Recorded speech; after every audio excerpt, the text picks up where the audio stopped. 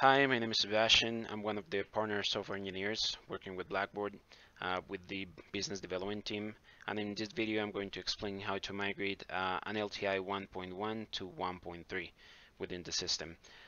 For this specific video, we're going to be using a tool developed by Blackboard, which is available for the public or for download.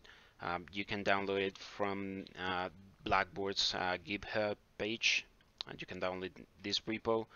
This is a Node.js application that you can run either in a Docker with the Docker compose file, or you can run the npm start command to spin up this specific tool. This tool is registered in developer.blackboard.com. It has all the specifics of a regular tool that you can use. In addition to this, we're going to be using the latest release at the time of recording, which is 3900.10.0, which is a SaaS release. However, this is going to work with either a SaaS, a managed hosted, or a self-hosted environment. Keep in mind that this will only work if the environment supports 1.3 integrations or LTI tools.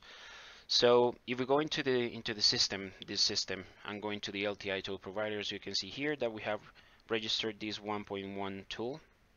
And if we go into the into the placements, you can see here that we have a content tool and a deep linking tool.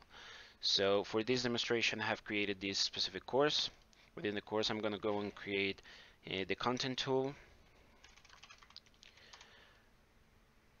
like so, and I'm going to create the deep linking tool.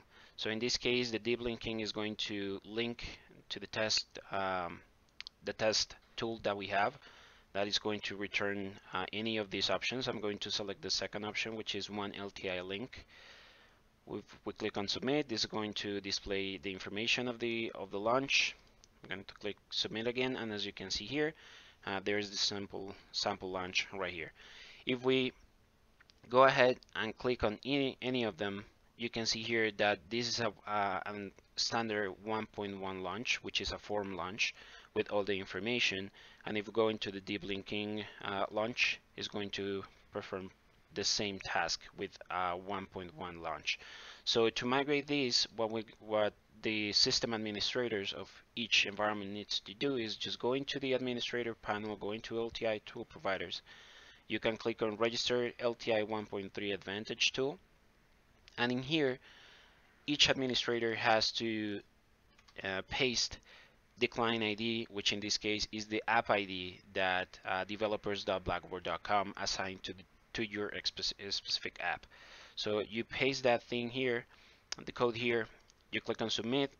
You're going to be seeing this specific message, or the administrator, that says you're about to migrate this tool from LTI 1.1 to LTI 1.3. Do you want to continue? You need to click on OK. This will automatically populate this information here. They can scroll down and change the institution policies accordingly to their needs, or the tool specifications, and then click on submit. This automatically will change that specific tool, the tool that was there, from a 1.1 to a 1.3, and it will not modify any of the placements. They will still be there, as you can see here. If we go back into the course, now when we try to launch the tools without any modifications, you can see here that instead of receiving a 1.1 tool launch, it's going to receive, the server or the tool is going to receive a 1.3 launch. So the system automatically will migrate the calls to send a 1.3 launch instead of the 1.1. Same thing will happen with the deep links.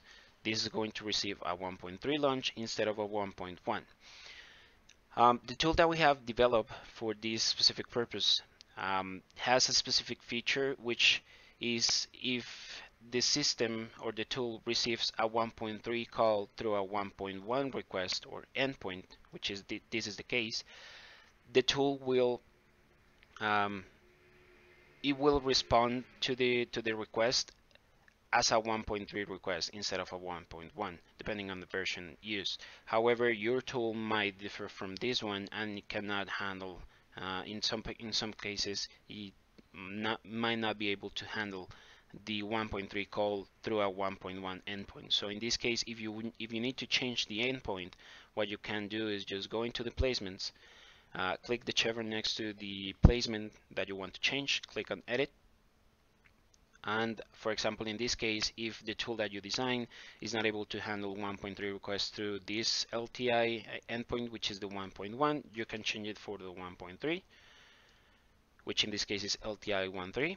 You can change it, and if we go back into the course, you can see here that the tool is going to launch accordingly, and the URL that it's pointing to is going to change accordingly to allow your tool to handle those 1.3 requests. Another thing that you need to keep in mind is that if you create a content tool, you cannot change the type of it after it's created. So for example, if you go here, you should be able to see here that these specific these options are grayed out, because once the tool is created, for example in this case as a course content tool, you're not going to be able to change to a system tool or administrator tool or deep linking tool, because that change has some odd behavior within Learn. So this is the reason why this is grayed out. If you need to change the placement, it will be required to create a new placement with the type that you required and replace the links within the courses. If you have any additional question regarding this, feel free to create a case through Behind the Blackboard, or send an email to developers@blackboard.com, and we'll try to respond to you as soon as possible with the information. Hope you have a great day.